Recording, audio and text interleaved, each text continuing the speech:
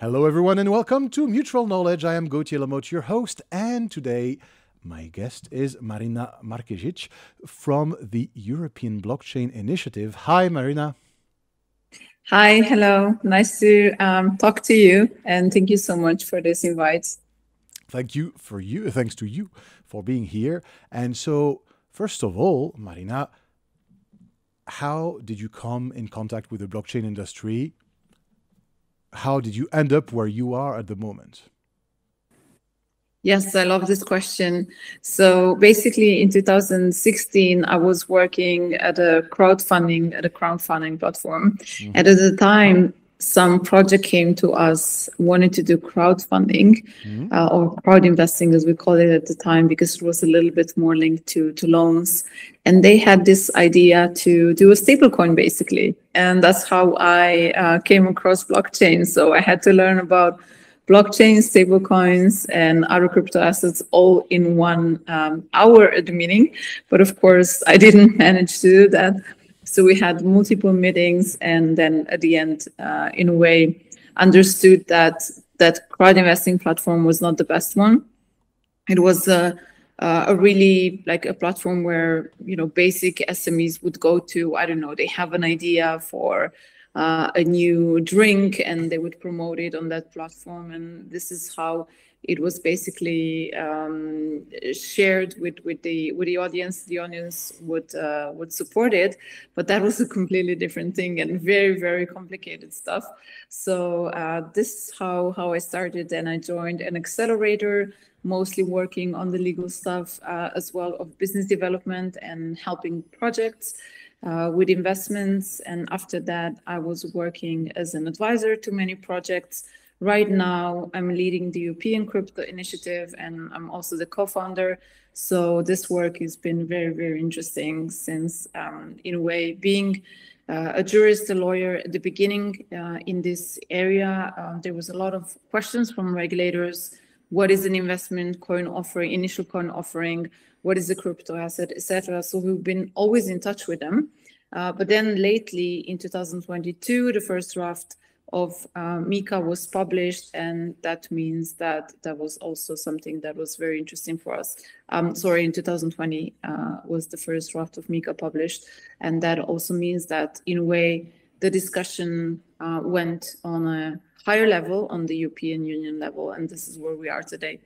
All right. So for our listeners who are interested in the blockchain tech as payment solutions, there are many questions about how we can, make basically the big spaces communicate with each other. So, for example, let's put aside China and Russia, which are a bit particular, but let's say the US and Canada, South America, Africa, European Union, and Asia outside of China.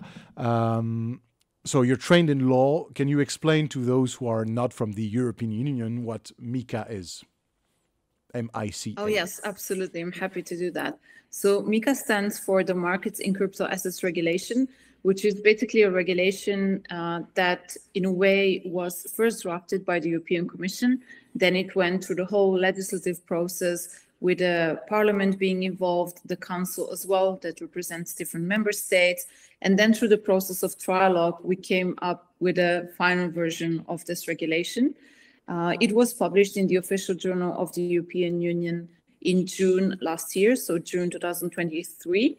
And the first part will be applicable in a year. So June 2024 will have the part that regulates stablecoins or e-money tokens or asset reference tokens, as MiCA calls them. And the second part, the part when it comes to token issuance and when it comes to crypto asset service providers, will be applicable by the end of this year. So it's pretty important that the name and the part of that basically says regulation, just because it is directly applicable in all the member states, which in a way means that there's not going to be differences between member states and how it is implemented, but it's going to be uniquely implemented in all member states, which in a way brings a very positive thing. It brings a unified market when it comes to crypto assets. So whoever would like to issue a crypto asset whoever would like to basically operate a crypto as a service provider and offer the services to the European Union users, they will be able to do it in the same way by going to one national competent authority, like the EMF for sure, for example, or BaFin or Consop, and basically those the licenses will be passported all over Europe, and that means that they can operate in all the European countries. Okay, so basically now there's a framework, so you don't have to worry about whether your cryptocurrency or the blockchain projects you're using will be legal or illegal. You just know exactly the framework in order to be legal or illegal in the European Union, right?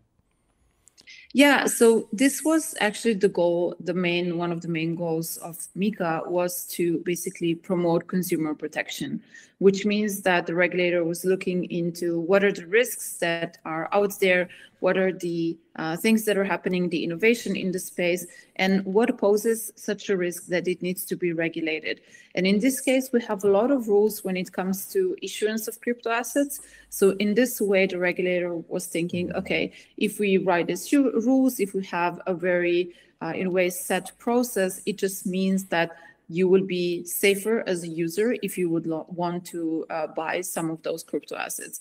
There is a white paper that the issuers needs to write when it comes to the issuance, and there's a notification obligation for all the issuers. And in this case, in a way, there is a control, there's enough information shared with the users, with the buyers of what this crypto asset does, etc. An interesting part is also that they require information about the energy consumption of the crypto asset. And of course, the other part of MiCA is focusing on the crypto asset service providers. So usually we buy crypto assets on exchanges, and those exchanges are going to be pretty heavily regulated. Now with MiCA, and again, unified all over Europe. So you as a European user, yes, would feel safer right now with these rules being in place, and of course also implemented by those crypto as a service providers. Okay, let me play the devil's advocate here. What do you think of the stance of people saying that MiCA is basically hindering the market because, you know, first of all, it centralizes the way the blockchain industry can be used to fuel businesses, first of all, and second, it changes the way businesses can be conducted compared to say the US or Asia, and can discourage some entities to incorporate in the EU, just as some other entities decided not to incorporate in the US for a crypto business because it could be problematic in order to issue an ICO. What do you think about that stance? Not saying that this stance is true or that I necessarily believe in it, but I'd like to have your expert advice on that.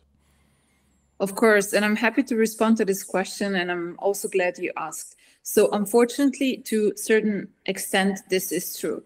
The crypto asset space and of course the blockchain space is so novel and so revolutionary that just, adding regulation to it, it means something that will have a big impact on the whole ecosystem. First, it means that small and medium enterprises, the ones that will not have the capacity to be compliant, will most likely be in trouble, which means that they might need additional funding to basically secure potential licenses or compliance, or they would be most likely maybe bought or they will merge with some other organizations and companies. The bigger ones will be having even more compliance hurdles. So again, hiring new people, educating, etc., changing the whole processes. The whole process of getting a license, if you are a crypto as a service provider, takes a lot of time. They were estimating a year, maybe a year and a half, and it's a really long process. So of course, it's not easy. At the same time, what also as EUCI, as an advocacy group, we were negotiating during the process was that the decentralized use cases, DAOs, etc., would be excluded from MiCA, just because we do not have clarity enough yet at the moment to understand how to regulate them. And of course, they are so different from anything that we have known before. So that was luckily included in the regulation. So the fact that the decentralized, fully decentralized organizations and entities are excluded from the scope of MiCA.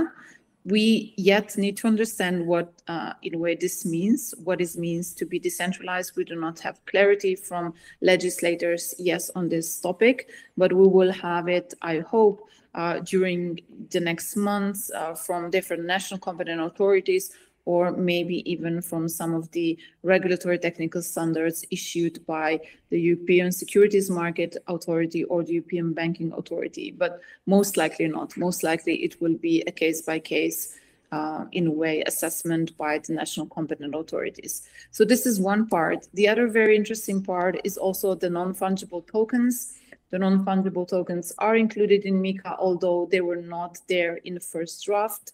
And right now we have a definition that says that basically non-fungible tokens are excluded from the scope of MiCA, but of course they need to be unique.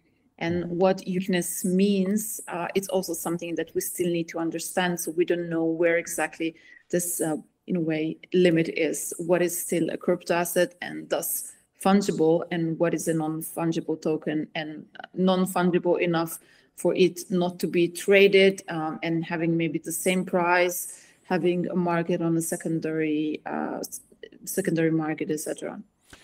Fascinating. And it's interesting what you're saying about licenses, because indeed, in any industry, if I am a huge heavy hitter, I can definitely, advocate taxes and say, oh, we need to have higher taxes and higher standards for licenses, because yes, if I have the money to pay for these licenses, my small competitors will not. So that's not really a tax, that's an investment from this perspective. And you said something about DAOs. Do you think we could have something as what we're having in a few US states? For example, in the US, there are some states where a DAO can be sued if there are complaints or there's a class action lawsuit. Do you think something like that could happen in the EU as well for DAOs? Yes, so I am very careful when I'm using the words DAOs, and so decentralized autonomous organizations, for everyone that is listening. And I think that, some forms are saying that they are DAOs, but I wouldn't say that they are in this very strict sense of what a decentralized organization is. And there's also so many questions around, can DAOs be incorporated? Can just a part of a DAO be incorporated, etc.? So I think there needs to be more clarity when it comes to taxonomy of DAOs, for sure. But we do have something that was included in the European Commission's metaverse strategy. And in this strategy, we do have a very short description, few paragraphs on DAOs, and that would be something interesting for the Commission to explore, especially in maybe a direction that would look more like a digital form of a cooperative, something similar.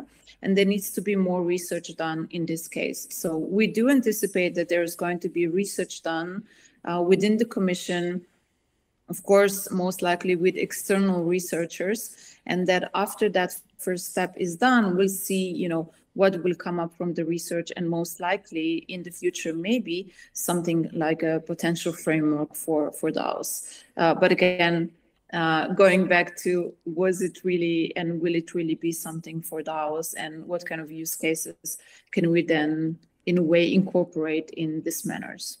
Fascinating. Which leads us then to an obvious question. What are you guys doing at the European Blockchain Initiative? Okay, thank you so much for the question. So we're doing at the European Crypto Initiative, we do exist for the last, let's say, 3.5 years. And since then, we have mostly in the first years negotiated MiCA. We were talking to the European Commission, the European Parliament, and of course the Council on different parts of MiCA that the industry was not very happy about, or we wanted changes or just some tweaks in wording, etc. We also conducted a lot of events and workshops within and with the regulators. But other topics that are also very interesting and important for the crypto scene came up. since then. So we have a whole package on the anti-money laundering part, where a lot of discussion around definition of self-hosted wallets and limitation of use of self-hosted wallets was discussed. There is also a specific regulation that is very targeted to financial instruments or securities on the blockchain, the DLT pilot regime, which is a pilot regime like a sort of a sandbox. So we'll see how it will evolve in the next few years. But it's also an interesting, I would say it's pretty an interesting piece of regulation. And then recently we had a lot of regulations that are also linked to payments. So that might be interesting for you and for your audience, because the Payment Services Directive, the third version, has been discussed right now, and also the regulations. So it's pretty important, especially because some of the crypto assets might be included in this directive. And it is important for us to understand how and in which case that would be a reality, and how can even those crypto assets issuers then comply with this, or even some kind of a payment service providers can comply with it, just because of the difference, as we know, within the usage of a permissionless open blockchain versus a permissioned one. And the permissionless one is pretty complicated when it comes to some of the requirements of the payments regulation. May I again respectfully play the devil's advocate regarding the possible regulations? What do you think of the stance that basically says, okay, cryptocurrencies can be used for money laundering, but basically, if all the cryptocurrencies in the world would be were taken for shady activities, illegal ones, and let's say consensually illegal ones. I'm not talking about poor people buying their illegal medications to survive in Venezuela. I'm talking about terrorism and human trafficking, or just the hardcore stuff. Even if all the cryptocurrencies were used to basically indulge in these activities, that would represent something like less than 1% of the whole traffic, because the main currency is usually the dollar, and after that the euro for terrorism, for example. What do you think of the stance that says that states are not really competent in order to regulate money laundering, since most states also fund illegal activities themselves? So what do you think about the fact that that stance saying that these regulations are not really here in order to protect people from money laundering, which is an actually trivial thing, but more from real other issues, like basically it's protecting people from privacy and protecting people from freedom? And yes, I know I'm using the term protecting in a very cynical way. What do you think of that stance? Do you think that's an ethical concern that should raise debate and among the actors of the blockchain industry? Or do you think that debate is already over and that most people have moved on to something else, and that this debate will not happen anymore because now people are just thinking in terms of finance? I think that this debate should really happen more often, maybe, and should always be present, no matter what the legislative process is at the moment, even if the anti-money laundering package and the regulation directive and also the transfer of funds regulation have been finalized. I think it's very, very important for us to be aware of the privacy perspective of whatever regulation comes up. By the way, we have just learned last week that the new AML authority is going to have a seat in Frankfurt. This is very important for all the European listeners, because we had a competition with many different states on who will basically win the seat. So that's now discussed, because the European Union is now also in a way, establishing a new authority, is the Anti-Money Laundering Authority. So in a way, also centralizing more the overview when it comes to anti-money laundering. And I think that overall, different countries around the world, they have different systems of how they fight anti-money laundering. And there's different I would say, trust in those countries and those governments. And of course, I cannot simplify, but I think that especially in the case when it comes to crypto assets, we need to be even more, I would say, aware of the privacy concerns, just because of all the information that are public on the public blockchain. Of course, like a lot of us are somehow pseudonymously present there with the wallets that we hold and not anonymous, because that's in a way not possible. But at the same time, combining and keeping in mind that there's so much information out there that is public, combining this with a huge information database that a lot of companies might have and will have with the new rules when it comes to anti-money laundering fighting, I think we need to be much, much more aware of basically the seriousness of this situation, preventing all potential, cyber attacks on those data honeypots, I would say, and any kind of leakage. And I think at the same time, we need to use the information that we can have and get from the blockchain itself as much as possible. And I think that some part of digitalization and automation can happen there as well, in order not to overburden also different companies when it comes to this. But I mean, we all know that money laundering and terrorist financing is a serious problem. We also know that, as you mentioned before, there are different activities that are most likely that money laundering happens there. There's different reports that we know from before, before Web3 existed. But I would also point out to some of the Chainalysis reports that are very nicely written, and they really do share much more information to the public. At the same time, I would also maybe share this information with everyone that is listening.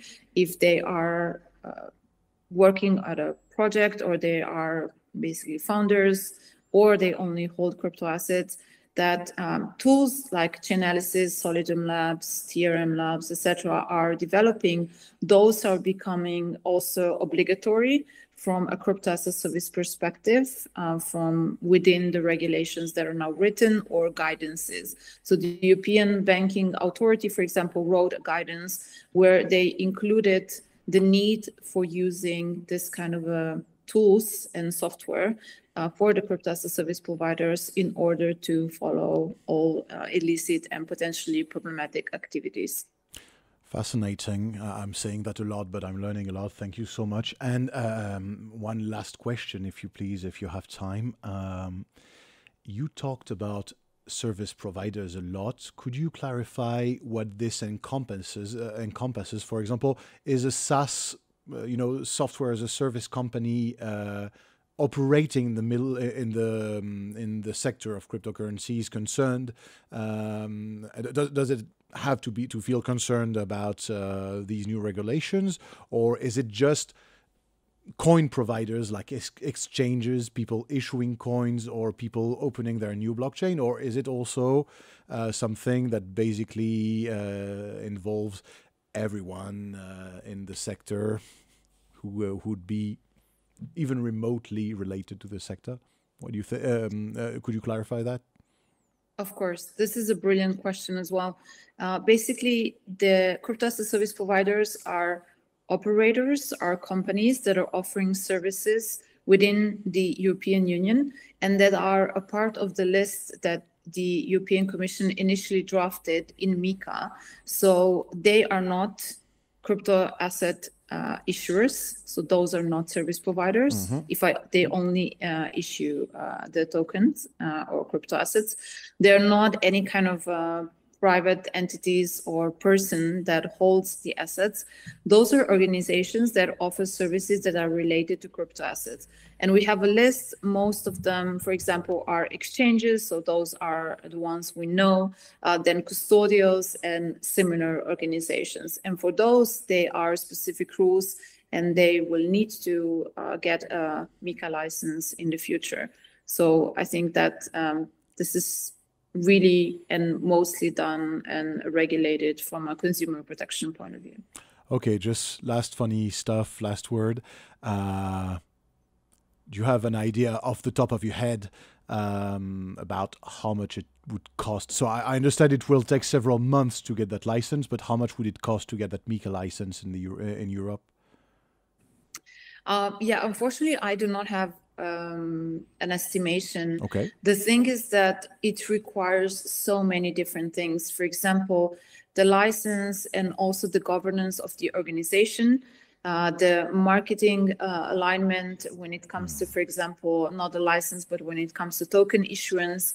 So it is very important because it does require a lot of, I would say, systematization and organization within the governance system that this organization has. It does maybe require new hires. It does require that the management is, basically has the knowledge and has the experience that can lead this organization. So it goes beyond merely getting this paper and talking to the lawyers and going through the process, but it might require also some restructuring within the organization that can add additional costs as well. Okay, so it can range from one end to the other end of the bracket because it can be very different from. Okay, thank you so much. I'll try to find that information for a future podcast. Any last word? I would just like to thank you for this invitation, and I'm also very much inviting everyone to follow us on Twitter, the European Crypto Initiative, where we share a lot of information. And if anyone else is interested in the new developments and latest developments, that would be something that I would like to share now. Thank you so much, Marina. Thank you, everyone, for listening. This was Marina Markezic from the European Crypto Initiative. Please look them up on Twitter, LinkedIn, and all the other platforms and learn many things about how things are evolving in the European Union. And if you are in the European Union, yes, you have to basically inform yourself.